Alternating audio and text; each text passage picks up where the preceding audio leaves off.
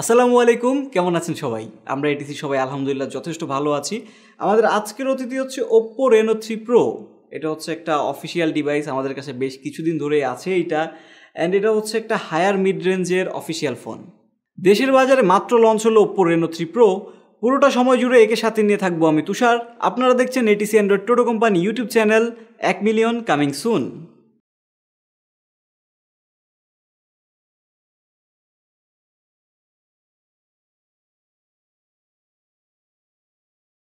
Oppo থেকে ফোনটা পাইছি মোটামুটি অনেক দিন হয়েছে, তারা আরও আগে লঞ্চ করার কথা ছিল, বাট করোনা পরিস্থিতির জন্য লঞ্চ করে নাই, এখন লঞ্চ করতেছে।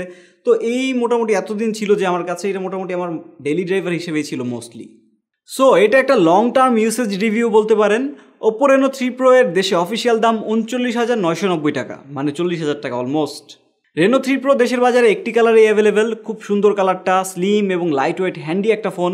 175 গ্রাম ওজনে, ওয়েট ডিস্ট্রিবিউশন খুবই ভালো হয়েছে এটার। প্লাস্টিক বডি ফোন আগাগোড়া, বেশ প্রিমিয়াম কোয়ালিটির প্লাস্টিক মানতেই হবে। স্টিল প্লাস্টিক তো প্লাস্টিকই, এই প্রাইস রেঞ্জে গ্লাস বডি চাহিদা সবার। তবে ধীরে ধীরে সব ফোন কোম্পানিগুলো কেন যে ফ্ল্যাগশিপ বাদে সকল ফোনে প্লাস্টিক ঢুকাই দিতেছে আমি বুঝতেছি না, এই জিনিসটা ভালো লাগতেছে না। Glass always better, and higher mid রেঞ্জে আমি এক্সপেক্ট করি গ্লাসই দিবে। In display optical fingerprint সেন্সরটা fast এবং ভালোই অ্যাকুরেট, স্ট্যান্ডার্ড মানের বলবো। ডিসপ্লেতে ডুয়েল পাঞ্চ হোল, সিম স্লটে সিমের পাশাপাশি ডেডিকেটেড মাইক্রো এসডি স্লটও আছে, সাথে 256 জিবি ইনবিল্ট UFS 2.1 স্টোরেজ দেয়া, তাই স্টোরেজ অপশন জুস। ভালো ব্যাপার হচ্ছে 3.5 মিলিমিটার অডিও জ্যাকপোর্টও আছে। ডিসপ্লেতে 6.4 ইঞ্চের super AMOLED panel, full HD plus resolution, regular 60 hertz panel, খুব সুন্দর একটা ডিসপ্লে প্যানেল।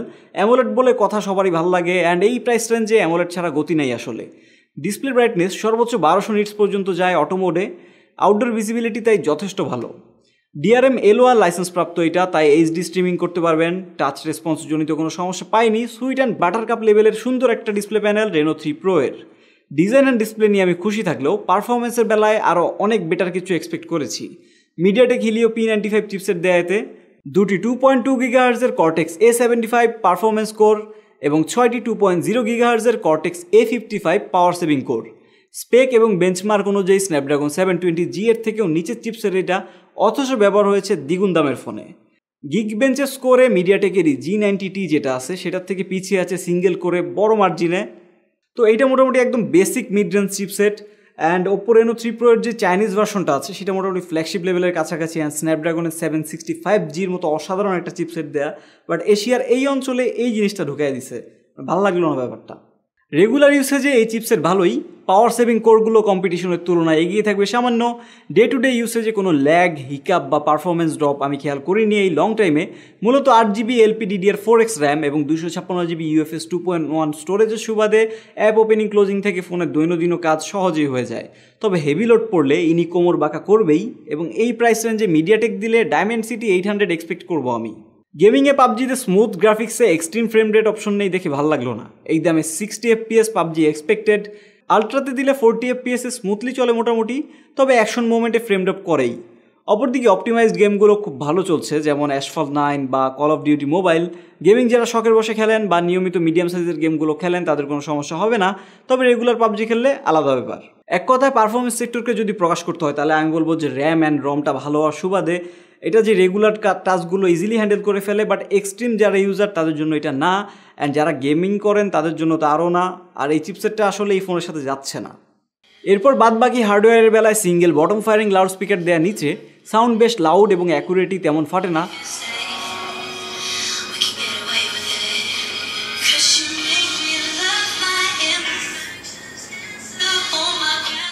4000 mAh ব্যাটারি দেওয়া ফোনটায় ব্যাকআপ বেশ ভালোই পেয়েছি, সারাদিন সহজেই চলে যায়। ব্যাকআপ নিয়ে দীর্ঘ সময় কোনো সমস্যাই হয়নি আমার।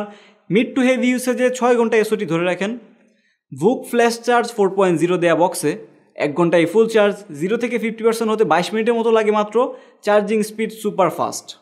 এরপর software, ওপ্পোর ColorOS 7 on top of latest Android 10। Personally আমার ColorOS পছন্দ না, তবে সফটওয়্যার চয়েস যার যার ব্যক্তিগত। আমি খেয়াল করেছি একটু গিকি বা নার্ডি পিপল ColorOS পছন্দ করে না, আবার রেগুলার ফোকসদের কাছে ColorOS খুবই পছন্দের ব্যাপার। Total UI base dark mode আছে, স্ক্রিন টেম্পারেচার টুইক করা থেকে গেম মোডও উপস্থিত, অ্যাপ লক, স্ক্রিন রেকর্ডার এবং ডুয়েল অ্যাপসের ফিচারও আছে ইনবিল্ট। সবশেষে বাকি থাকে ক্যামেরা। পিছনের প্রাইমারিটা 64 মেগাপিক্সেলের, সাথে 13 megapixel telephoto, 8 megapixel ultra wide এবং 2 মেগাপিক্সেলের মনো sensor. Primary camera performance day লাইটের যথেষ্ট ভালো, শার্প এবং ডিটেল ছবি আসে, কালার খুবই পাঞ্চি, প্রায়শই কালার আনরিয়ালিস্টিক আসে চোখে ভালো লাগার জন্য আর কি। ডে লাইটে যতগুলো ছবি তুলেছি বেশিরভাগের ডিটেলস অ্যান্ড শার্পনেস নিয়ে আমি সন্তুষ্ট।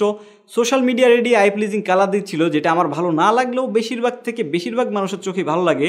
আমি চাক্ষুষ প্রমাণ পেয়েছি যখন ছবি তুলতেছিলাম, বন্ধুবান্ধব সবার কাছেই খুব ভালো লাগতেছিল।